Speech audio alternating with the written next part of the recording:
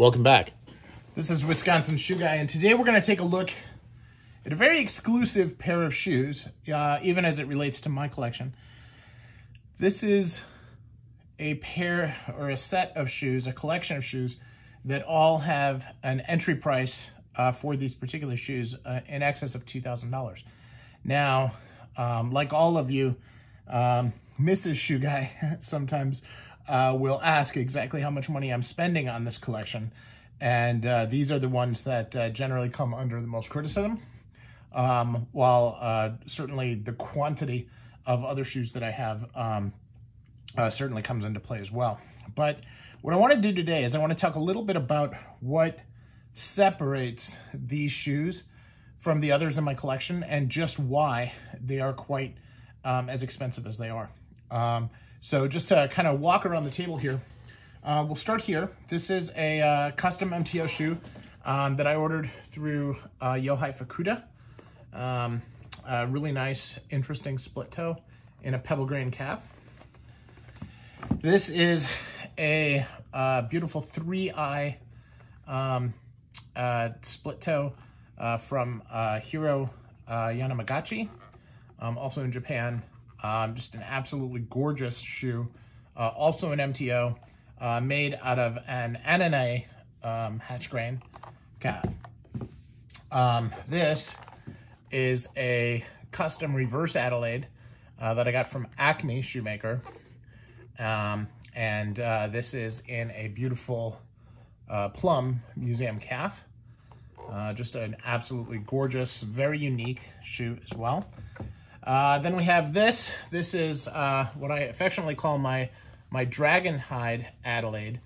This is a bison leather, and this is a Francis Waplinger, who is a shoemaker out of Brooklyn, New York, who made these for me.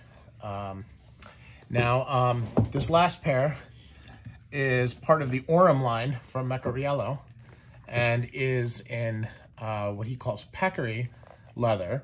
And the peccary is unique to any of the other peccary I've seen. It looks a lot like pigskin, not like the peccary that I've seen from some of the bespoke makers. And I know that he has a special treatment that he goes through during the tannage in order to make his peccary stronger. So it has a different look and feel to it than the others. Now, if you look at all of these, they are... there is a very, very high degree of handwork in them. The only one with hand-stitched soles is the Fukuda, although he offered to do to hand-stitch them for me. It was an upcharge that I decided not to do, just because I wanted to see what his shoes looked like if you get them off the regular type. I asked Hiro about machine stitching versus hand stitching. And he just asked me, he's like, well, don't you want them hand stitched? And of course I said yes. So that's kind of the direction that we went. But I had, I interacted with Mr. Fukuda via Facebook Messenger.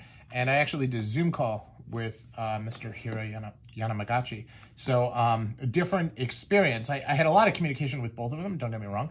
But the experience with Hiro was much more personal, and so I had a little bit more time there.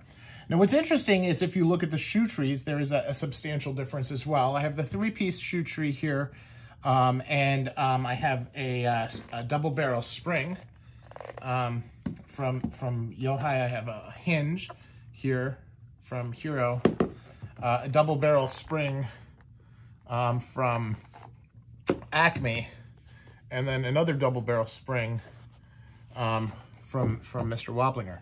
Now, in terms of made to measure, this pair here is all part of the made to measure. So he really did cut this down quite a lot over my standard size with him. And each of the feet are different. With Mr. Fukuda, he actually gave me 2 different sizes, one for my left foot and one for my right foot, just in length, in width, in order to accommodate my feet differently.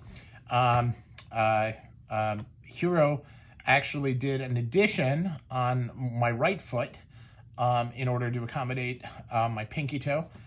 So he made that change there. This Acme is actually made to measure. We used 2 other pairs of Acme that I had kind of as fitting shoes, and they went in and they made some changes.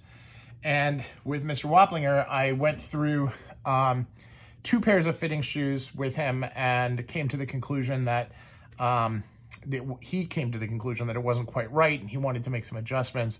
So he did that. He sent me another pair of fitting shoes.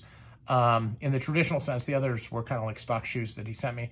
They were not stock like quality of his shoes. They were basically stock shoes for the size and the last. And then he made some adjustments to it, and then you know, ultimately went in and this is now a made-to-measure pair. I would say adjusted versus, you know, this made-to-measure, which is more semi-bespoke. He spent a lot of time, you know, working on the anatomy, making sure that it was right. So $2,000, and that's kind of the entry point. 2,000 euros, $2,500, $2,800. I mean, there's a significant difference here, probably ranging from the low to the high. But it's, although these with the belt and everything was actually over 3, so I guess these were the high. But, you know, there's a difference in the craftsmanship that you get in working with these particular brands and these particular types of projects. Here, you know, we really went and we identified the leather. I'm just gonna allow you to zoom in there. This is an Adelaide. It has broguing on it, and you can't see. He did such a great job of bringing it all together. The skiving that he did on the joints is super, super fine. Honestly, it's some of the best in my collection. It really is just absolutely wonderful. And, you know, and I compare that, you know, to these, which is still really, really well done. And these are just ever so slightly more. Not much, not much at all.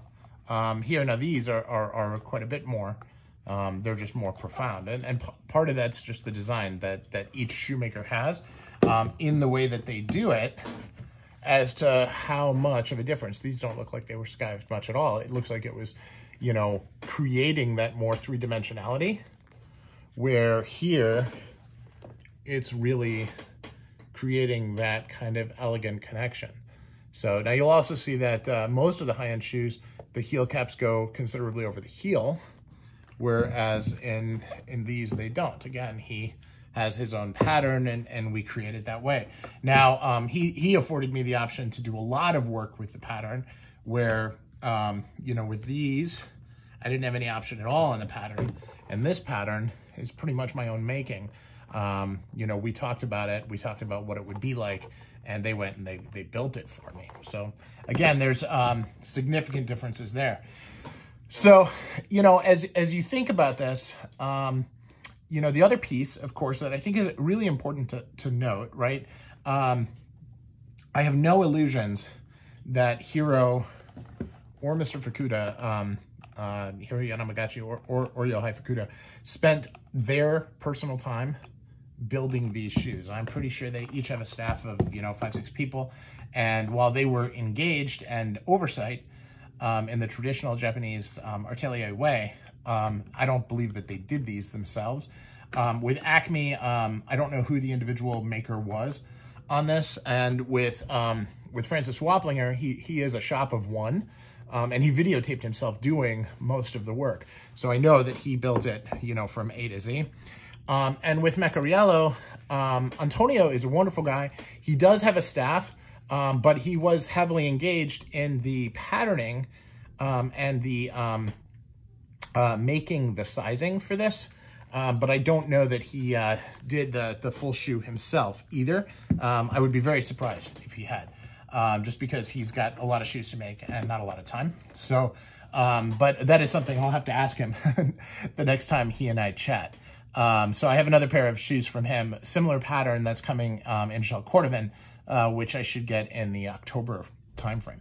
So, so these are, you know, $2,000 shoes. They're very, very well made. primarily by hand, in some cases by one individual, all with very, very fine leather. And a lot of care is taken in the leather in terms of matching the patterns to the different pieces, where you have different pieces. Even here in combining the museum calf, there was a lot of care taken in order to do this. And, you know, here you can see they didn't actually cut out the U-throat. It is a hole cut. They just joined the pieces together. And I think they did that here as well. But you can't tell. Well, you can kind of tell at the bottom, at the seam there, that this is actually the same piece of leather. So they really did just wonderful jobs in pulling this off for me.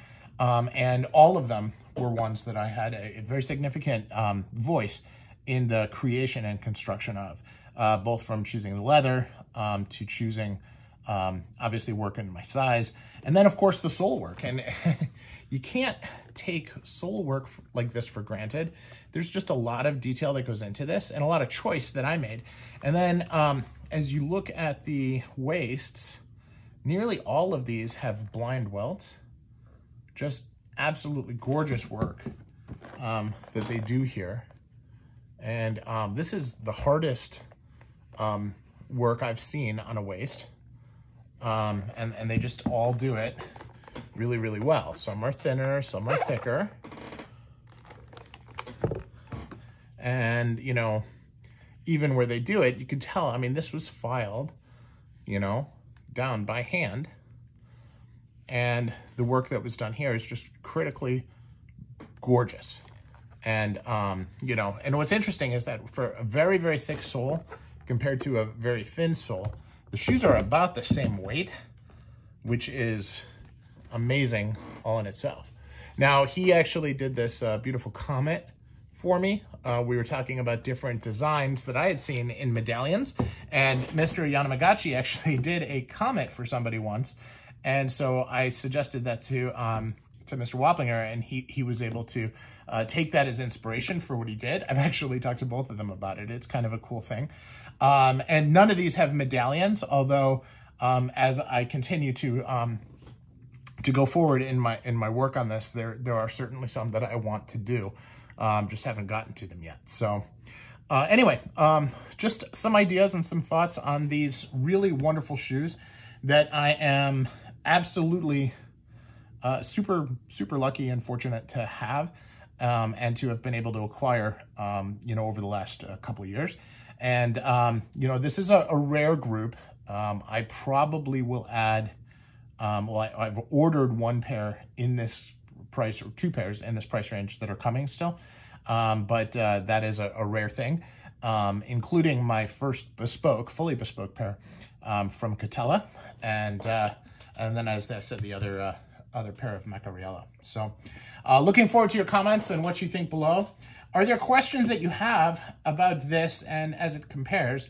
And is it interesting for you to see things in price ranges like this and discuss in terms of construction and design and my experience? Because I'm interested in making sure that if that is of interest, that it is something that I continue. So thank you so much. Have a wonderful day, and thanks for watching.